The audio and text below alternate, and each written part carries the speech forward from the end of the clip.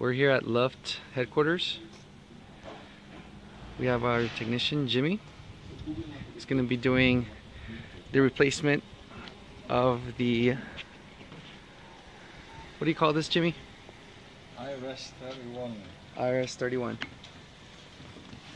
Walk us through the first of all, replacement. undo the screws.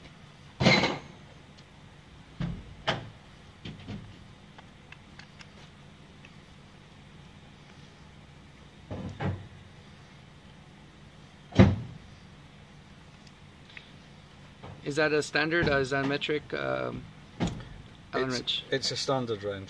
Okay.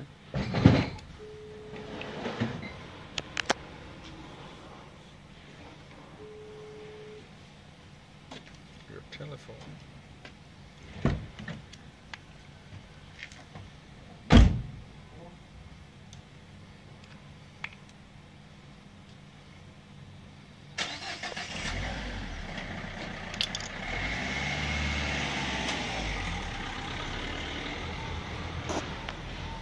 Then all you do is put your screwdriver in, move it about until you feel movement,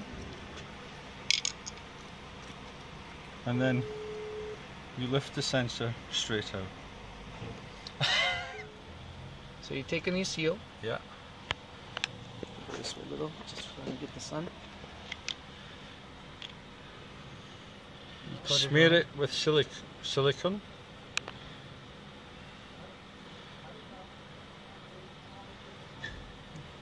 And the silicone information is actually found in the manual, so yeah, someone could go out there and actually purchase one. Then you just put it in to where it belongs, making sure it's properly in.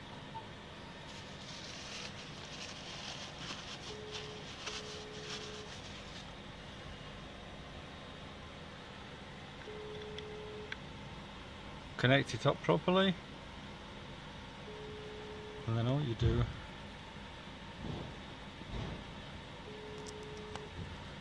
is drop it in, and you should always replace the screws.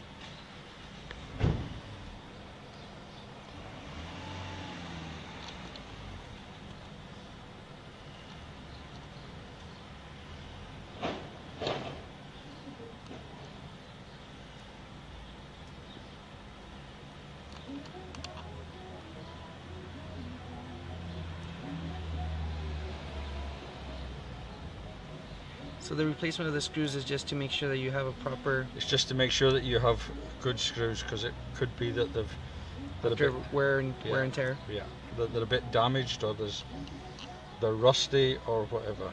Okay. Yeah. And then you just tighten it back up. Tighten it back up again.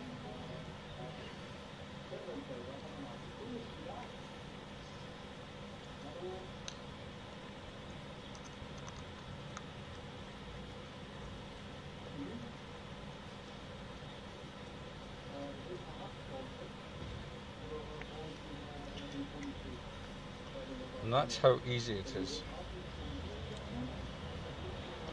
Well, thank you very much, and this concludes our overview video of how to replace an IRS.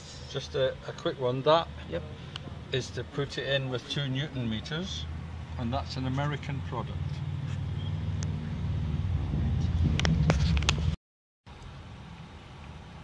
This is an actual product. It's used to tighten up the screws to 2 Newton meters. It's a torque wrench. Yeah.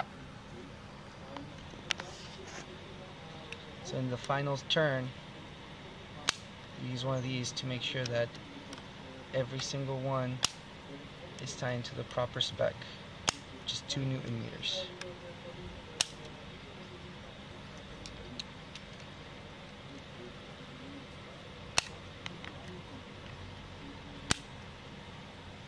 Finished. Thank you.